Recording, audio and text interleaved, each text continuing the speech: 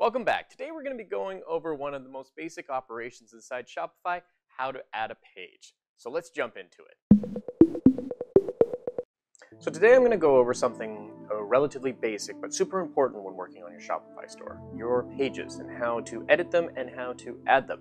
Now, pages are more useful than just simply adding content to your site. They can also be used to store specific content blocks, used in drop-down menus. They can be included anywhere within your template, and we'll go into that in a little bit. But first, let's jump over to the dashboard and show you how to create a page.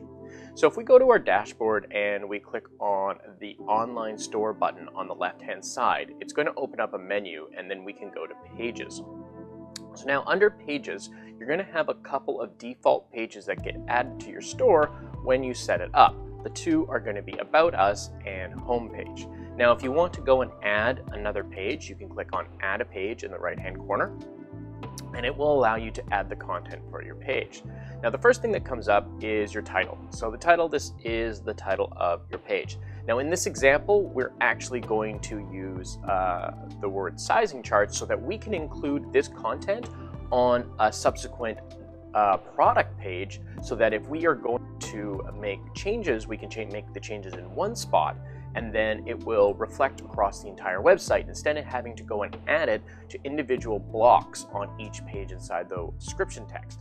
So let's go in here and add a sizing chart. Okay, and we're going to put in here, please use the following chart for sizing. And we are going to add, I'm going to grab a sizing chart from Google here. Okay, so I've gone and grabbed a sizing chart from Google Images, but before I go through that, I just want to go through what all the buttons do on the content area, just in case you've never seen them before. So the first line of the content area is for text formatting. It's for modifying the text so that you have some presets that are going to add HTML code to it. So the first menu is going to have your paragraph and your heading text. So if we wanted to change this into a heading number 1, we can go and select it and select number 1. Now, it's important to keep in mind that depending on which theme you're using and what your coding is like, this might change. So you might be able to select heading 1 and the CSS styles would change your heading to be smaller than heading 2. So it's super important that you keep a consistent style guide when choosing these headings, especially if you're building the site for somebody else. You want to make sure that it's easy for them to understand when they select heading 1, they're going to get the biggest heading. So we're going to keep this on paragraph for now, but I just want to show you, you have paragraph, heading, and then block quotes. Block quotes essentially give it an indent, and it gives it a piece of tag around it so that you can say that it's set up to be a call out of sorts. The next items you have, we have bold, italics, and underlines.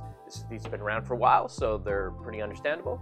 And then we have our bulleted list. We have bulleted list, numbered list, and then indenting and outdenting. So if you wanted to indent something in, you could do that. And if you wanted to pull it back, you can do that as well.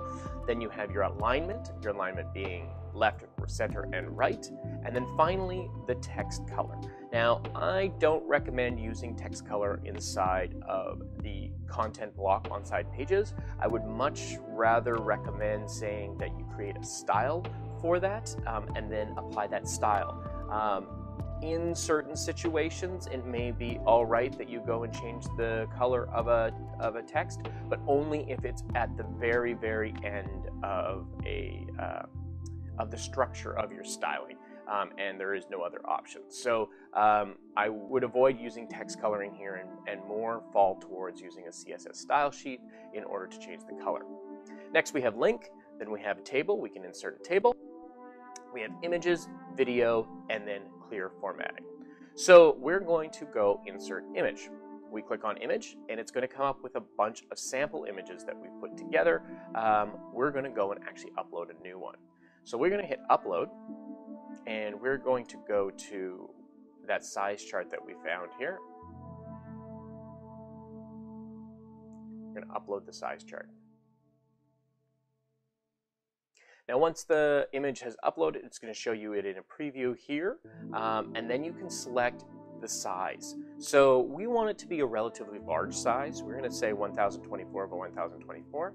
And then we want to give it some image alt text. Now, image alt text have been used for a number of pieces throughout the years within the life of Shopify.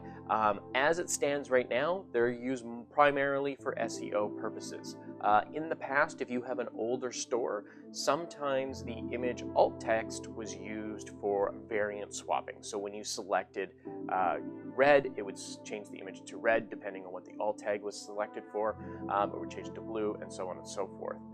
That really depends on what your developer has told you. Now, if you have coded something up specially to work in the image tags, you already understand this. But if your developer has said you need to select the alt tag to be X, Y, and Z so that the whole application works, it's important that you follow those instructions. For me, it's not that important because we haven't built anything that's more complex into the alt tags. So I'm going to go and just put in sizing chart. Okay, once we've inserted it, now we can see if we click in the spot here, it will auto open for us, and we can see all of the information in there. All right, so now we've gone and created the content. Now, the one button that I skipped over when we were talking about the content space is the Show HTML button. So if you click on the Show HTML button, it's going to flip it over to HTML. It's going to clear out all of the buttons that are along the top. So if you're wondering where your buttons have gone, it's because you click that button. Clicking it again will bring them back.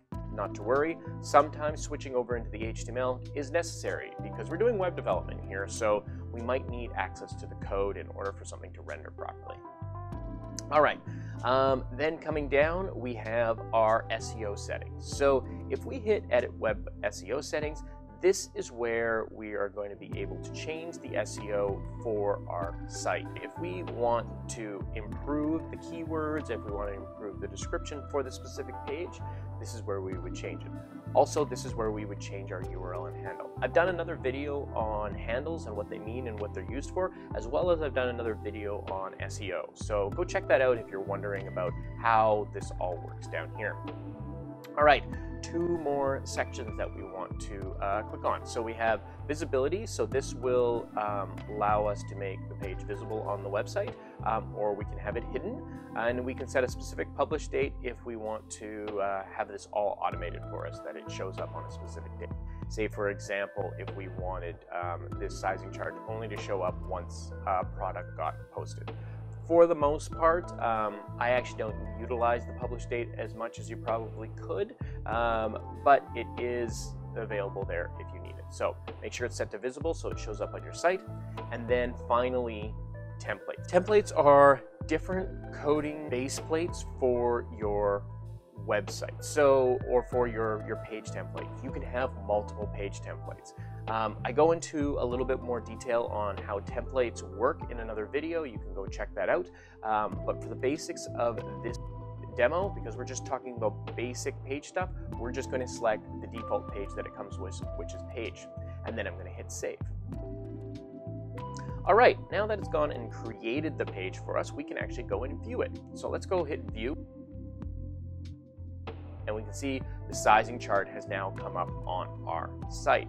So now if we wanted to add a navigation item to a product page that points to the sizing chart, we now have a page created so that we can go and do that. Thanks for coming by. I hope this video was helpful. Don't forget to hit the like, subscribe, hit the bell notification if that's something you're into, and we'll see you guys in the next one.